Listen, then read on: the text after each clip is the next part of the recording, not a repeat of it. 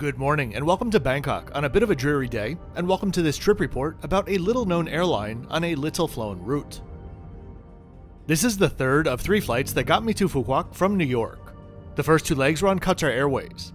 Today though, we're flying the not-so-luxurious THAI VIETJET, emphasis on the Thai, since it is in fact a different airline with a different operating certificate. Today, we're going to take a look at the massive Suvarnabhumi Airport, check out the France KLM Lounge, talk a little, just a little bit, about THAI VIETJET's short history, and of course we will tour the cabin and have a bit of breakfast on the way. But first, we gotta get to the airport. There are quite a few low-cost airlines that are based in Bangkok, and loads of them that fly here, but the majority of local low-cost carriers use the older Don Mueang Airport to the north of the city. What I've always enjoyed about VietJet, and now also THAI VIETJET, is that they always have used Suvarnabhumi, which is the much more comfortable and modern facility. Let's head inside the massive check-in hall now. For those of you that are new to the channel, thanks for stopping by. My name is Kevin and I am the Flip-Flop Traveler. I think the internet needs a whole lot more honesty when it comes to airline and hotel content, and that's why I'm here. I'm here just to be real with you. I make trip reports and high-end hotel reviews, and I always self-fund my trips. In fact, you'll always be able to find the exact price that I paid in the description below. I don't alert any companies that I'll be filming because I want as normal of an experience as possible. So in this video today, I'm going to give you nothing more than my own personal, honest, and unbiased opinion based on my experience. Opened in 2006, we are now in the 11th largest airport terminal on Earth. Make sure you get dropped off at the correct door, otherwise it's quite a schlep to the other side. In 2022, Bangkok Suvarnabhumi had 28.8 million passengers. That's less than half of its peak in 2019 at over 65 million. The 12 months through September of 2023 saw over 45 million passengers though, so things are continuing to improve, and with the recent soft opening of the new satellite terminal, surely the numbers will be back at their peaks in the next couple of years.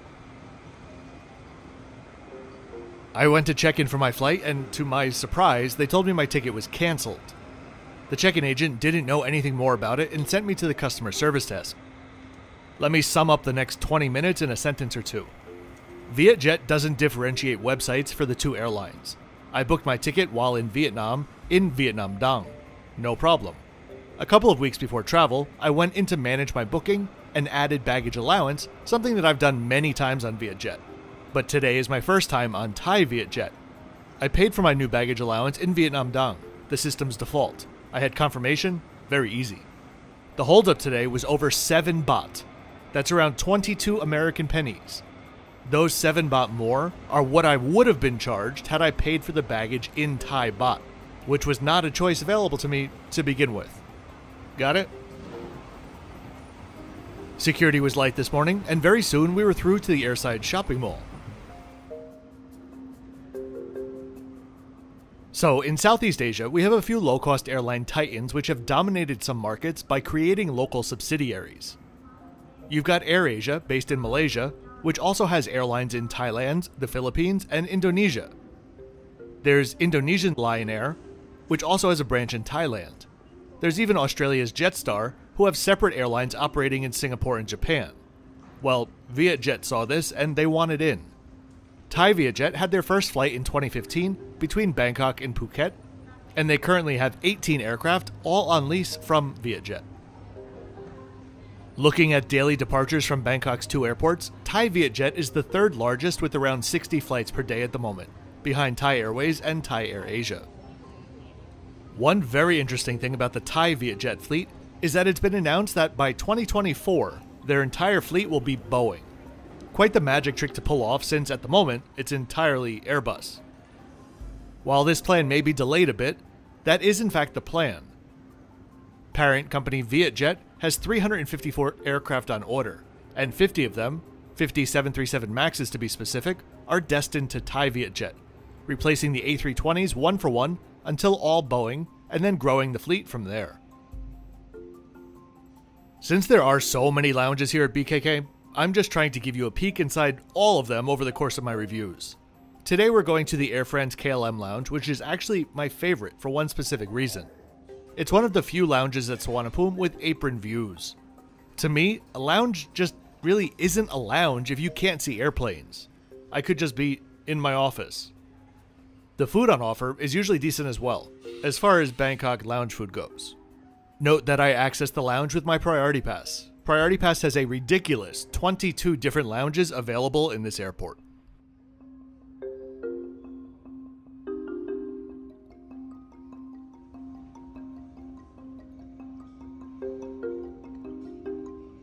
As we head to the gate and get our first look at our bird for today, let me just tell you one clever thing that I enjoy about these two airlines from a consumer perspective. When flying between Vietnam and Thailand, there are quite a few choices. Part of the reason why low-cost carriers are low cost is because their crew usually come home every night. For an airline like VietJet, in the past that meant that they'd have their first flight of the day to Bangkok around 7 AM, and the first leaving Bangkok around 9 AM. But with both airlines operating some of the routes now, for example between Bangkok and Saigon, you get those early and late departures in both directions.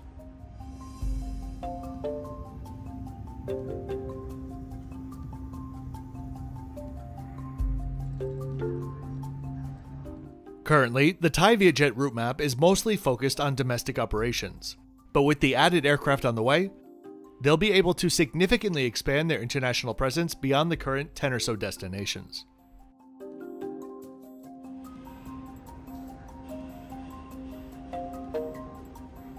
Here's your friendly reminder to click that thumbs up button, subscribe to the channel, and share this video with friends and family. Those are truly the easiest ways, all free for you, to help the channel grow. If you'd like to support me further, my Patreon is linked in the description below. Thanks very much in advance.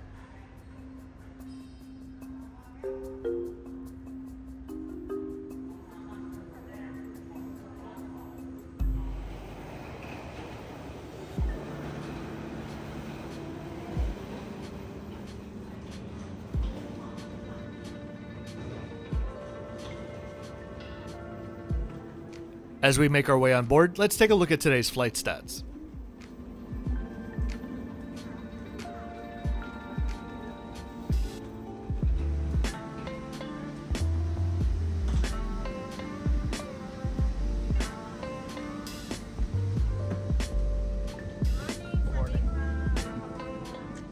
Stepping on board, there's really no surprise here. It is a bog standard VietJet configuration.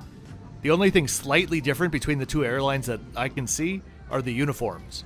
The Thai version have some staff sporting these awkward lipstick red double-breasted blazers. For today's short hop, I was in my trusty row 14, an exit row, and the better of the two exit rows since row 12 doesn't recline. VietJet charges an extra fee for these seats along with the first 5 rows. One thing to note though, only row 1 and the exit rows have extra space. The extra money that you'd be paying to sit in row 2 through 5 is simply to be up front.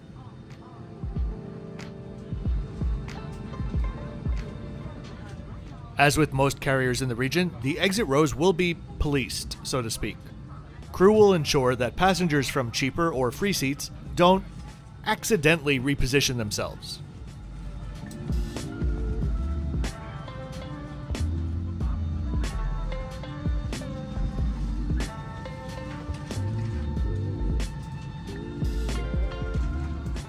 If you head down to the description, you'll find my next 5 videos to come out, as well as other bits and pieces like the soundtrack titles featured in this video. On your way down there, don't forget to subscribe. I release full-length videos every Thursday and Saturday.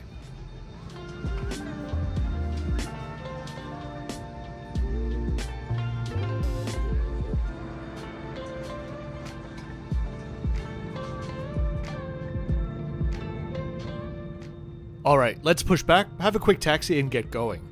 The Spool Up, Take Off, and Airport stats are coming up next.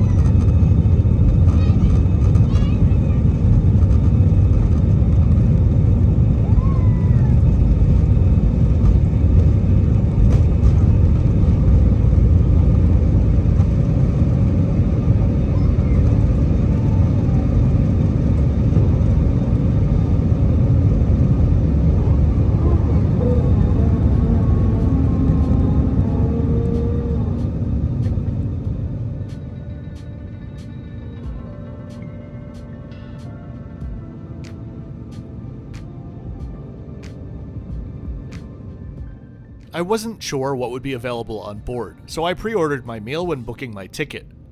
As I wait for that to come around, let's take a look at perhaps the most awkwardly drawn map that I've ever seen. I am not going to talk specifics, some of you will understand why, but for a Vietnamese parent company airline, the placement of China is really, really, really strange, and was surely never seen by headquarters in Hanoi. This is a pretty short flight today, with Phu Quoc being the most western currently operating airport in Vietnam, so I was served around 15 minutes after takeoff.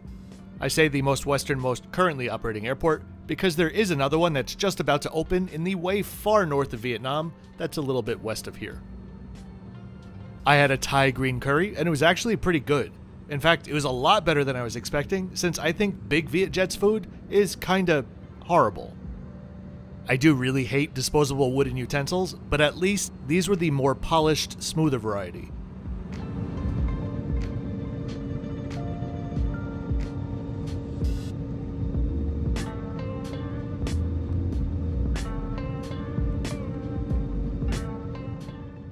Soon enough, we began our descent into Phu Quoc, crossing the island in the north before turning and landing from the east.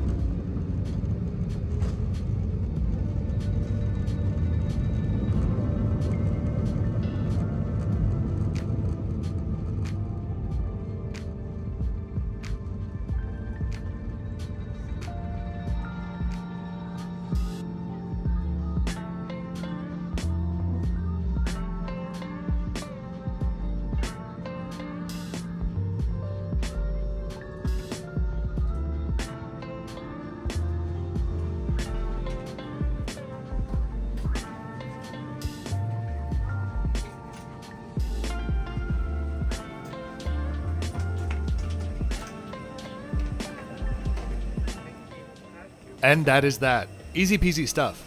By the way, can I be the first to welcome you back to where this channel began less than 3 years ago.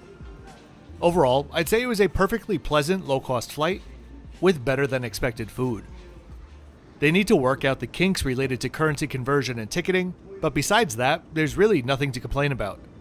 Crew were friendly, plane was clean, flight was on time. Not much more to ask for. I really do hope that you enjoyed this video today. If you did, please be sure to click that thumbs up button and subscribe with notifications on so you don't miss out on any of my twice weekly videos. I post full-length reviews every Thursday and Saturday.